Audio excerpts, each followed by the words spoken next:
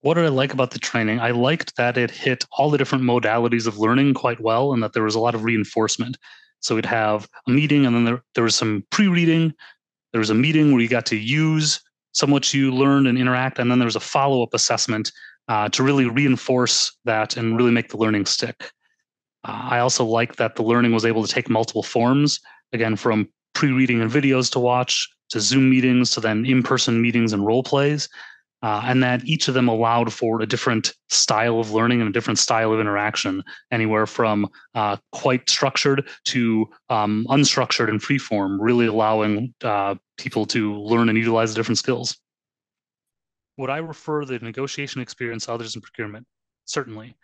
I, we expect we're going to get many times the feedback and improved negotiation. And I think certainly understanding negotiations and taking a look at them from both the sales side and the procurement side, and getting really getting the viewpoint of someone who has a long history of their career in sales really gets you thinking about it differently, gets my team thinking about it differently.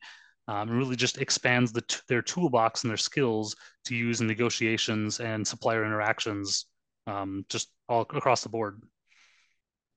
So, what was valuable in the training? One, I think what's completely valuable for us is the trading plan, that framework of how to think and how to structure your approach to negotiation, whether it's sitting down and actually going through step by step, building the trading plan, or even just a mental model if you're doing it quickly on a on the fly negotiation or something that's relatively minor.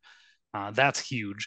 And then second, I think just changing how the procurement team is going to view negotiations, coming from an environment that's been either cost stable or deflationary with increasing volumes, and now in an environment where material supply is constrained, lead times and prices are increasing, approaching the negotiations differently, having that different approach to be able to get success in what is a completely new and foreign environment.